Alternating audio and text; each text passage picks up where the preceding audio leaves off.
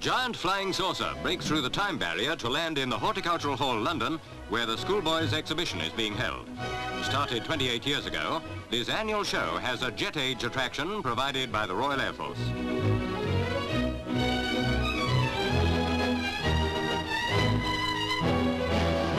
The perfect schoolroom, as seen through the eyes of punch artists, introduces Emmett's Happy Desk, the Brockbank Bullet, David Langdon's Grub Desk, and Ronald Searle's Pupil Protector for classroom warfare.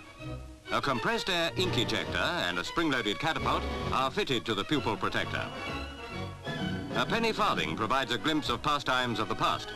The same sport with a modern angle has its place at the show, and a friendly copper is there to instruct and advise.